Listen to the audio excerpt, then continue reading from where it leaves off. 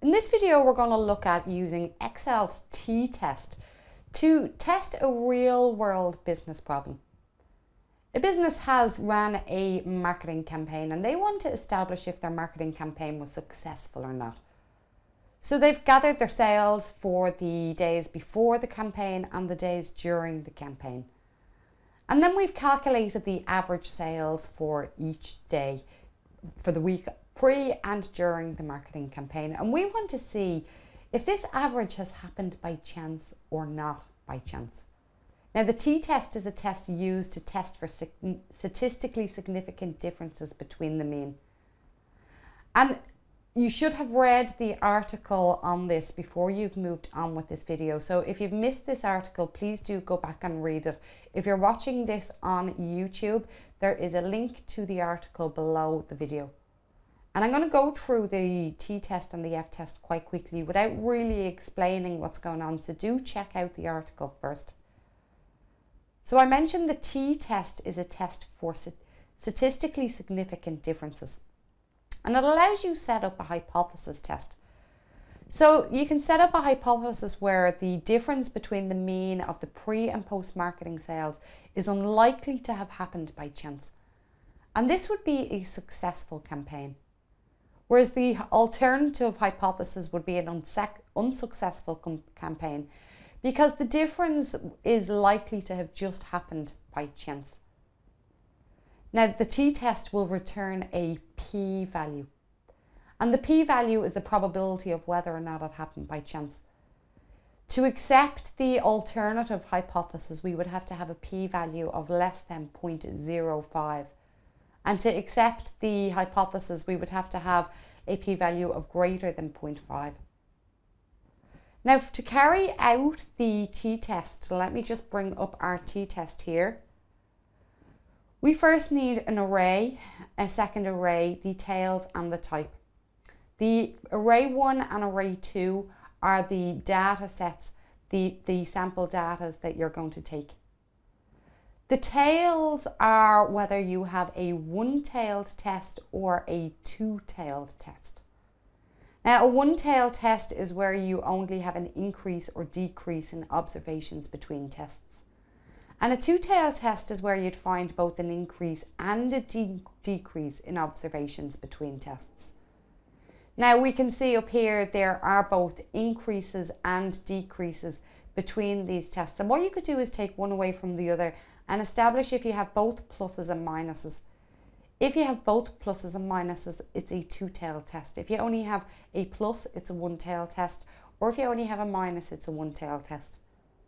So we have a two-tailed test because there are both increases and decreases in the observations between the tests. After this, we then need the type. Now, the type you can pick from three things. You can pick between paired, and a paired is where you use the same sample for both observations. You can also have a variance where the two populations are equal, or a variance where the two populations are not equal.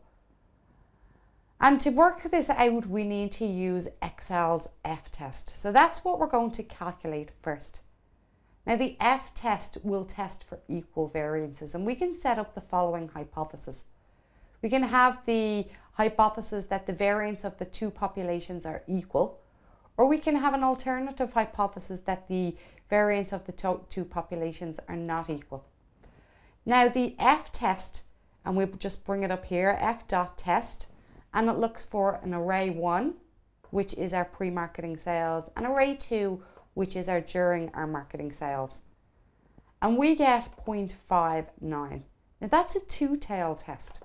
If you have a one-tailed test, you would take 1 minus the two-tailed test. So do we accept or reject the hypothesis in this case? Well, we know we have a two-tailed test and 0.59 is greater than 0.05. So we accept the hypothesis that we have the variance of two populations are equal. Now, this is important as we've seen for our T-test. So we can now go ahead and plug in our values to our T-test. So the first thing is our array 1. Our second is our array 2, which is our second lot of observations. Then our tails. Now we know we have a two-tailed test in this case.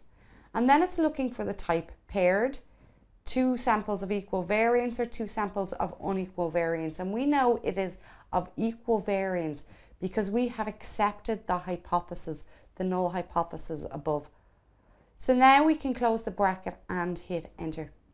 We see we have 0.177. And this is our p-value, our probability that the difference is likely or unlikely to have happened by chance. And our null hypothesis we will accept if it's greater than 0.05, which it is. So in this case, we can say we have a successful campaign, that the increase in the difference between the means is very unlikely to have happened by chance and has happened by an external force, such as the marketing campaign. So we can classify this marketing campaign as a success. If you enjoyed this video, don't forget to press like and subscribe. Do go ahead and hop over to the Excel Club blog and sign up for the newsletter. Don't forget also to sign up for a STEEM account so you can get involved in the engagement on the post and earn rewards in the STEAM token for your contributions to the blog posts. Thank you very much and goodbye now.